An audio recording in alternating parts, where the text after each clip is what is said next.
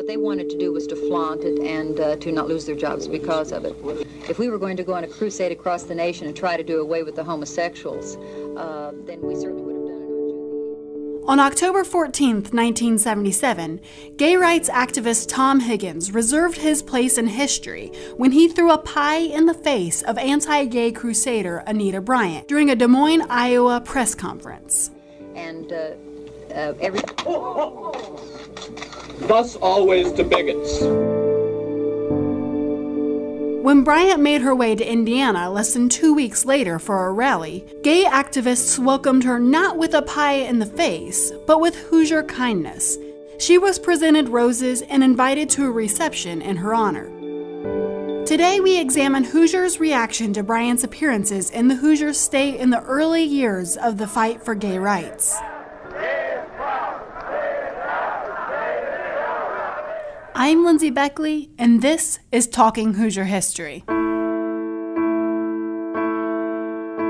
The Reverend Dr. Martin Luther King Jr. once said, "Let us realize that the arc of the moral universe is long, but it bends toward justice."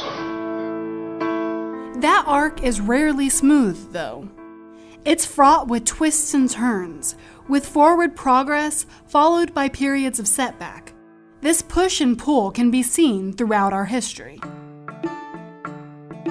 In the wake of the Civil War, during Reconstruction, newly free citizens actively participated in the political process. During that time, some 2,000 Black Americans held political office in the South. In fact, the first South Carolina legislature elected after the 1867 Reconstruction Act was majority African American. Following Reconstruction, however, the backlash was harsh. Jim Crow laws placed nearly insurmountable hurdles in the way of Black voting rights, and widespread racial violence and intimidation further quelled Black political power. Between 1940 and 1945, 5 million women entered the workforce to aid in the war effort.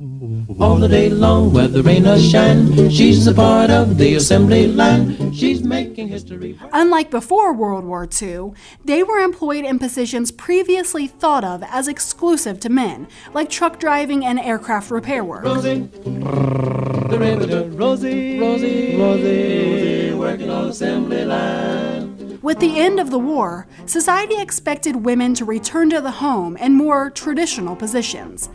By the 1950s, women were expected to be in the home cooking, cleaning, and child rearing. And while this expectation wasn't universally met, historians believe that it contributed to the baby boom of the 1950s. And the 1960s and 70s were a time of great social change and, as we've seen is often the case, great social pushback. Activists worked tirelessly for the passage of the Civil Rights Act, while opponents resurrected the Ku Klux Klan, built monuments honoring Confederate generals, and championed the lost cause narrative of the Civil War. Meanwhile, the Equal Rights Amendment, or ERA, which would have guaranteed equal rights for American citizens regardless of sex, was gaining widespread support. After being approved by both the U.S. House and Senate, it was well on its way to becoming law, with 35 of the 38 states needed having ratified it, including Indiana. Then, in 1972, Phyllis Schlafly mobilized conservative women in protest. She argued that the amendment would strip women of the special protections afforded to them, such as alimony and exemption from the military draft. The ERA remains unratified. At the same time, queer Americans were making themselves more visible in society. The Stonewall Uprising of 1969, a watershed moment of the gay rights movement in the United States, fostered solidarity and encouraged further activism. In the wake of the uprising, activist groups such as the Gay Liberation Front formed. Unlike earlier gay organizations, such as the Mattachine Society and the Daughters of Bilitis, this new generation left no question as to what their identity and intentions were, from the inclusion of the word gay in their name to the language used in their manifesto.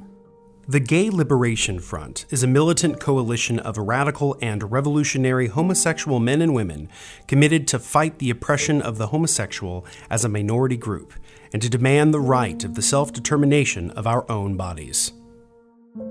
This increase in visibility and activism began producing change relatively quickly. On the first anniversary of the Stonewall Uprising, gay pride events were held in several cities across the country. In the 5 years following Stonewall, 15 states decriminalized same-sex intercourse. In 1974, Elaine Noble became the first openly queer person to be elected to statewide office when she won her bid for a seat in the Pennsylvania House of Representatives. And by 1977, 40 cities throughout the U.S. had passed ordinances banning discrimination in housing and employment opportunities based on sexual orientation. Indiana experienced some of the same social progress. By 1973, there were 2 gay advocacy groups in Bloomington, the Bloomington Gay Alliance and the Gay Liberation Front. Same-sex intercourse was decriminalized in 1975. There was a thriving gay bar scene in Indianapolis with over a dozen bars around the city. And clubs like the Seahorse in South Bend provided gathering spaces for queer Hoosiers in other parts of the state. However, unlike other places, Indiana did not pass non-discriminatory ordinances, and the queer community was largely relegated to dark bars and so-called cruising spots. And there was always the looming possibility of police raids. Randall King, who was in his 20s in 1970s Indianapolis, described his experience in an interview with the Indianapolis Public Library's LGBTQ+ Oral History Project. Coming out in the 70s was a lot different than coming out today. In the 70s, it was, if you were brave enough to go to the bars, if you were closeted, you went to parks, you went to cruising areas. If you were out, you went to bars. Bars got raided every weekend. I mean, it was a fact of life. There was always a cop in the parking lot taking down your license plate. I don't know if they were really taking down license plates, that's what everybody said, but there was always a cop there. What progress had been made was being threatened in 1977 when Greenwood legislator and evangelical preacher Don Boys introduced a bill in the Indiana House of Representatives that would have recriminalized same-sex intercourse in the state.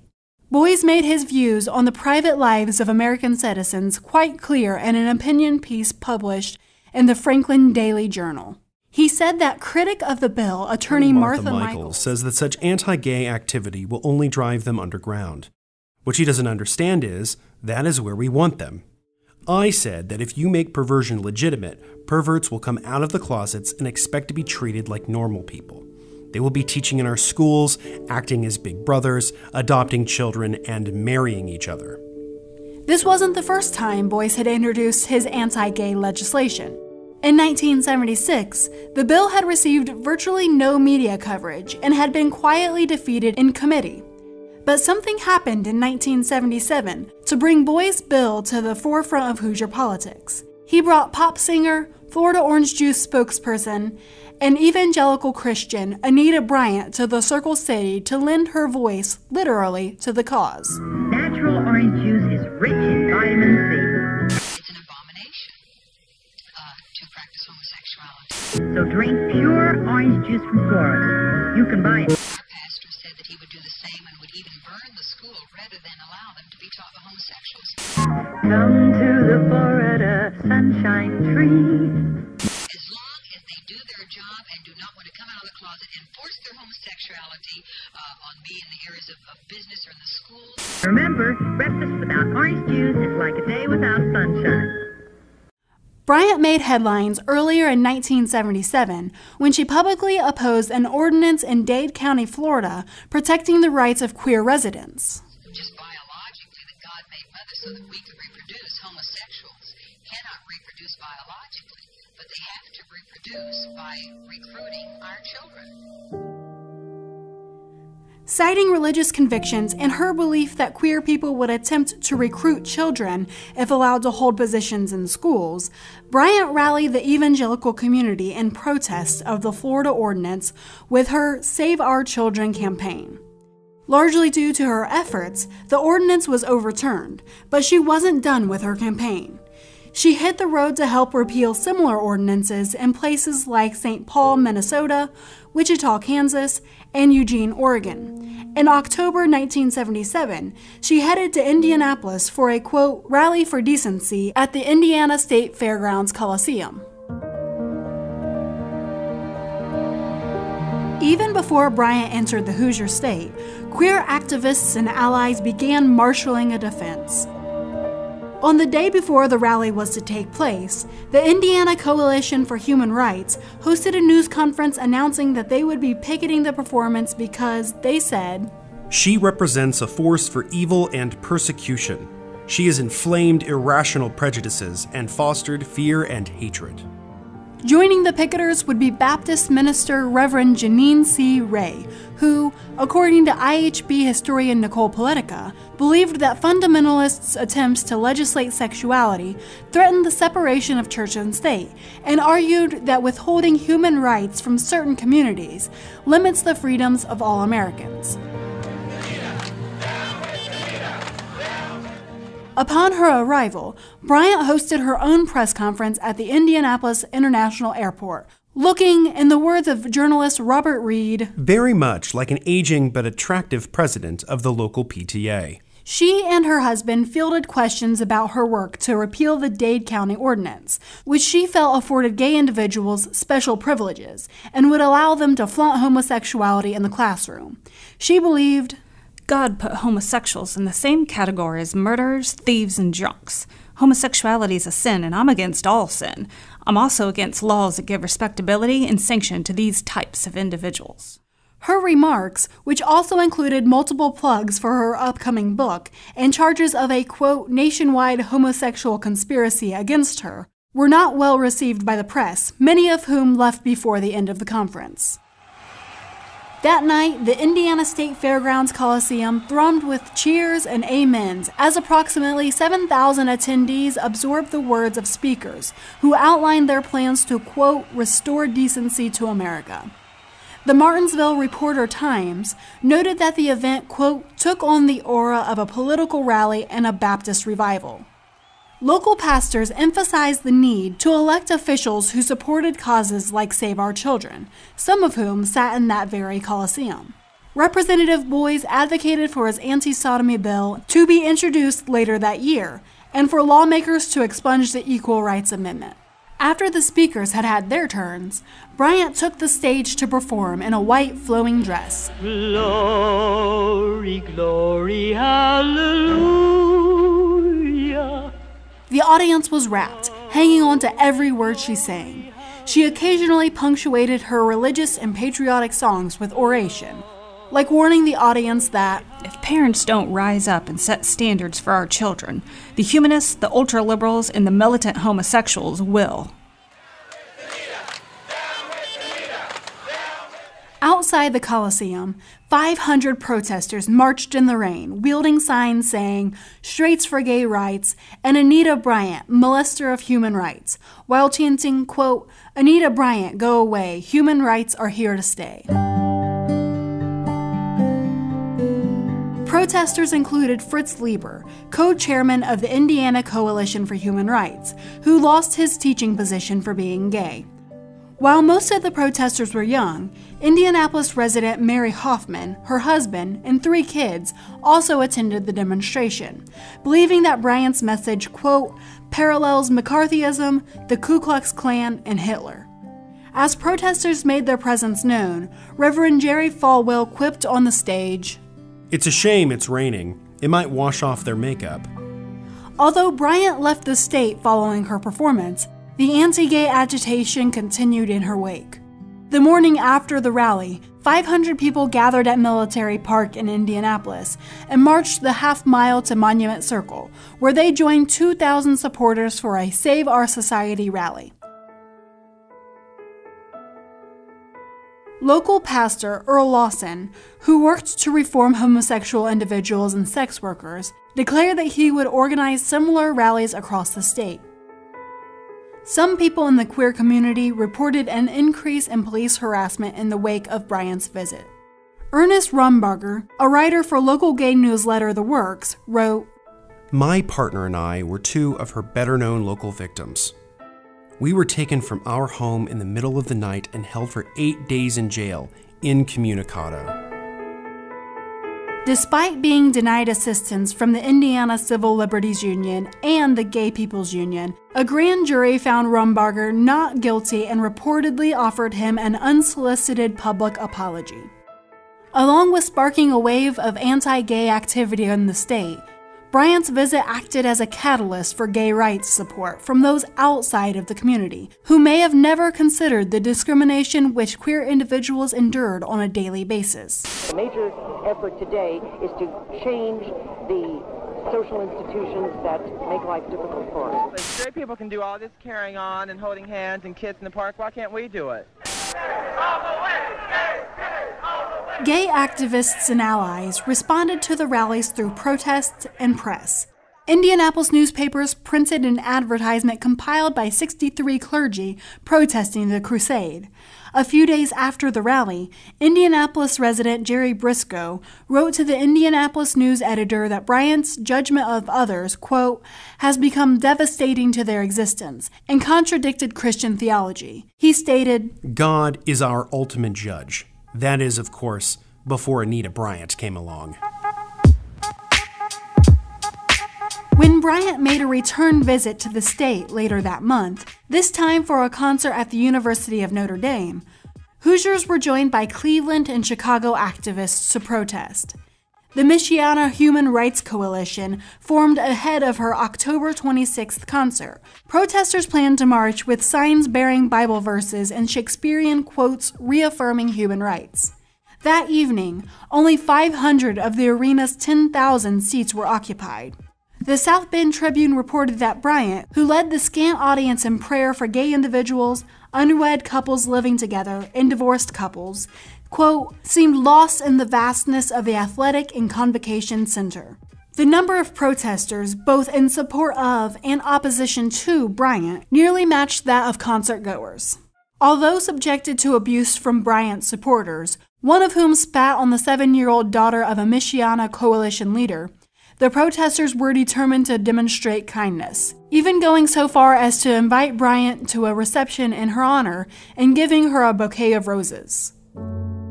Notre Dame employee Charles Early contested that the fiasco of a concert showed a growing acceptance of the marginalized community. 3 days later, Bryant performed one last time in the Hoosier state at the Embassy Theater in Fort Wayne, again with demonstrators picketing outside, carrying signs reading "Gay is okay" and "Anita Bryant is proof orange juice causes brain damage." In the following years, LGBTQ+ Hoosiers continued to seek visibility in ways that aligned with the Hoosier-kind attitude shown in their dealings with Anita Bryant.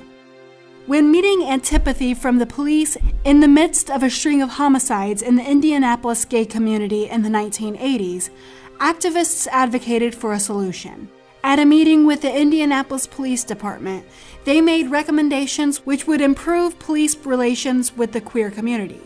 After implementing some of these recommendations, progress, although intermittent, was made. In 1984, in a show of solidarity against police harassment and surveillance, a series of gatherings was held on the steps of Monument Circle in downtown Indianapolis. Rather than a protest, these Nights on the Circle were meant to simply demonstrate the fact that queer Hoosiers existed and that they had the same rights as all Americans. The series culminated in a rally on August 31st, 1984, with 600 gay and lesbian Hoosiers in attendance. In 1991, at the second ever large outdoor pride event, religious protesters threatened members of the Indianapolis Men's Chorus with baseball bats. Rather than meet violence with violence, choral director Michael Hayden instructed the men to sing the Star-Spangled Banner, a move which stopped the protesters in their tracks. Hoosiers weren't the only ones to protest a visit by Anita Bryant. She had a similar reception across the country. Gay bars around the nation boycotted the use of orange juice in their drinks, nixing the traditional screwdriver and instead serving Anita Bryant cocktails made with apple juice and vodka. Partly in response to criticism of her anti-gay crusade, and partly due to her recent public divorce and other personal hypocrisies, Bryant was dropped from endorsement deals and reportedly lost an estimated $500,000 in television contracts. Rather than allow Bryant's crusade to drive them back into the closet, queer activists took advantage of the attention she was generating. By making themselves more visible and risking their livelihoods and safety in the process, they humanized the other that Bryant was attempting to demonize. One South Bend Tribune editorial noted that she stirred a reaction among those whose awareness of and sympathy with the problem previously was minimal, but who automatically throw up mental defenses against extremism. And in Louisville, Kentucky, some in the gay community credited Bryant with nudging them out of the closet, and even stated that she's been the best thing for us. The anti-gay crusade led by Bryant was, in part, a reaction to societal changes. Backlash, whether it be newly enfranchised Black Americans practicing their rights, or women working non-traditional jobs, or queer individuals gaining visibility, often comes from a place of yearning for a simpler time, a more harmonious past when people were nicer and things were easier. But that past never really existed. A homogeneous, unified America only existed in the imagination. Our nation has always been diverse, full of people from different backgrounds with different beliefs. It's just been a matter of people with privilege recognizing that.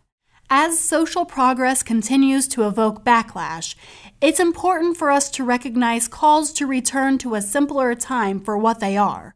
Calls to return to a time when fewer people shared in the American dream of freedom from discrimination. Queer activist Barbara Giddings once said, "Equality means more than passing laws. The struggle is really won in the hearts and minds of the community, where it really counts."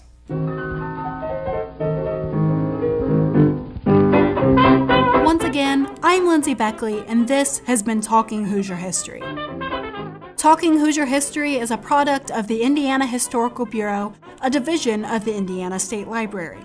This episode was adapted from IHB historian Nicole Poletika's Indiana history blog post called The Debate Over Decency: How Hoosiers Challenged Anita Bryant's Anti-Gay Rights Crusade. Sound engineering and production by Jill Weiss-Simmons. A special thank you to Indianapolis Central Public Library Special Collections librarian Stephen Lane for providing access to their LGBTQ+ oral history project interviews and transcripts. A huge thank you to Justin Clark, Michelle Marino, and Jill Weiss-Simmons for lending their voices to the podcast. You can find a full transcript and show notes for this episode by visiting blog.history.in.gov and clicking Talking Hoosier History at the top. Find us on Facebook and Twitter as the Indiana Historical Bureau, and remember to like, rate, and review Talking Hoosier History wherever you get your podcasts. Thanks for listening.